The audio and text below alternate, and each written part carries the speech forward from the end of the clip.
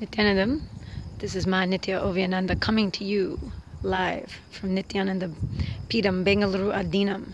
I'm actually outside waiting to leave the Adinam because I will be going to a new Adinam this evening.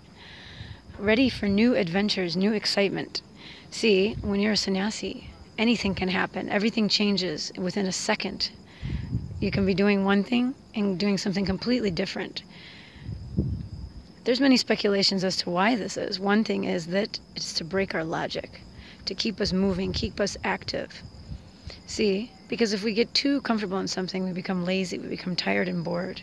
So sometimes the master needs to shake us up and move us out into something new. So tonight I will be going somewhere new, to Trishula Adinam, a new up-and-coming Adinam, in which a huge temple will be built there, and a huge, beautiful hospital, an Ayurvedic hospital, a Vedic hospital, in which the powers of Sadashiva will be used in healing techniques from the siddhas, and all kinds of beautiful things will be happening there at that hospital. So I'm just waiting for that to happen. See, traditionally sannyasis only stay at a place a couple of days, maybe a few days at the most. They don't stay anywhere too long. They just keep moving.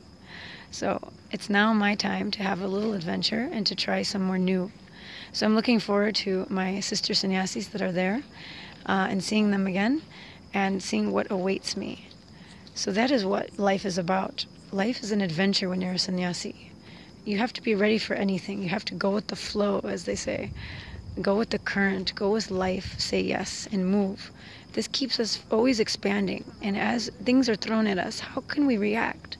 How will we react? Out of a space of completion or powerlessness?